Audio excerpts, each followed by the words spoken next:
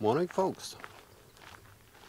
Now, we all remember the quote from the movie The Way, where the Captain Henri said to Tom, "You walk the Camino for yourself, just for yourself." But that doesn't mean that you have to walk alone.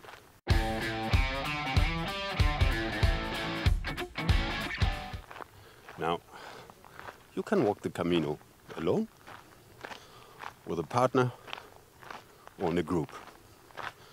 Neither is better than the other. Neither is good or bad at all. Your experience will be different. Now, the unbeatable advantage of walking alone is you start thinking of yourself, because you have no distraction. At home it doesn't work. You're always busy with work, grocery shopping, cleaning your apartment, going to the gym. You're always busy. There's no time. On Camino you don't have that. Just walk, eat, sleep, repeat. And you simply cannot avoid thinking. You can be alone at home. Think about yourself, about your life. But that's different.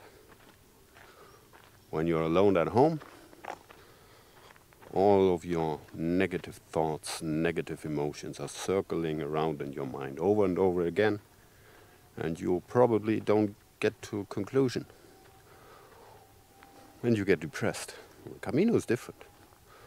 On the Camino, you are also circling your negative thoughts, but on the Camino you have other people. And those people make you want to change. Maybe you come to the conclusion that the life that you're living at the moment is not your life. You deserve better. You deserve something else. That's what the people do to you on the Camino. And that's why, and many people tell me, why you always walk the French way? Why you don't walk the St. Olaf's way, or so many beautiful Caminos in Germany? I know. And I did. But it's different. The people, the magic on the Camino is only in Spain. Otherwise, it's just a nice hike. Now, walking with a friend, that's awesome. Did it once with my friend Thilo in 2016. And we had such a lot of fun. It was amazing. We had a lot of drinks. We met awesome people. Yeah, unfortunately, Tino had to quit after about 2 weeks due to an injury. And the time with Tilo was hilarious.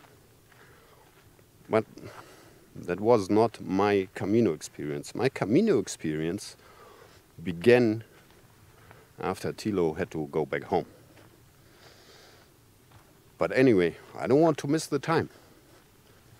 And the fun that you have when walking with a friend even multiplies when you walk in a group. You know, when I walked my first Camino in 2015, I started alone for about 10 days. It was until Burgos, I guess. Then I met Ellie. We walked some days. Then I met Marco. Then Connie from South Korea. And Sarah from Italy. And we walked to Santiago in a group of 5. It was an amazing experience. Now, if you don't want to walk alone and you're looking for a Camino buddy, don't worry. Start alone. Pick someone at Saint-Jean. There are dozens of them. Don't look for a Camino buddy on the internet. It's like on Tinder, you know? The only thing that you have in common is the date and the route. That's it. The rest can be quite awful. Now, when you pick your Camino buddy at Saint-Jean, you have dozens to choose from.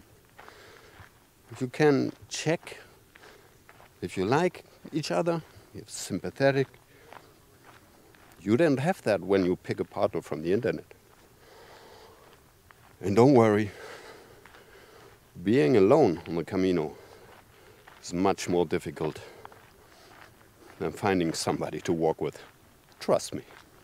Whereas walking with your spouse can be nice, but can be difficult. You know, you always have to keep in mind, on the Camino, you're together 24/7 for weeks. The good, the bad, the ugly, every single day. Sounds nice. Problem is, now if you're in a very good, healthy, and deep relationship, you'll arrive at Santiago even stronger than before. Invincible. But if there's some, let's say, problems hidden under the floor, some unspoken things lingering under the surface, they will all come out on the Camino. Every single one of them. And there's a reason why many people start as a couple at Saint-Jean and arrive at Santiago separated, as single. It is what it is. It's not easy. Now, people say Camino divides up in 3 parts. First part for the body, second for the mind, third for the soul. That's true. Well, I think boundaries are fluent. Now, my Camino also divides up in 3 parts. Walk alone, walk with a friend, walk in a group. That's my perfect Camino experience. Now, whatever you decide to do, don't think in a way like, oh, this time I walk with a friend and next time I walk alone. Think about all this crap that happened in the last 3 years. Maybe there will be no next time. Maybe you don't have the opportunity to walk another time. So whatever you want to do it now. Don't miss the opportunity. Now, I think I'm done. Tell me, what do you want to do? What did you do? Did you walk alone with a friend or in a group? Or all of it? I don't know if you notice, if my picture looks a little different today. I'm on my new camera, Sony A7C, full frame, 4K, lens Samyang 18mm 2.8. Cinema is ours, my friends. Anyway, I'll show you some random B-roll after that. Anyway, whatever you do, choose wisely. So far, stay safe, stay healthy, stay tuned. Buen camino.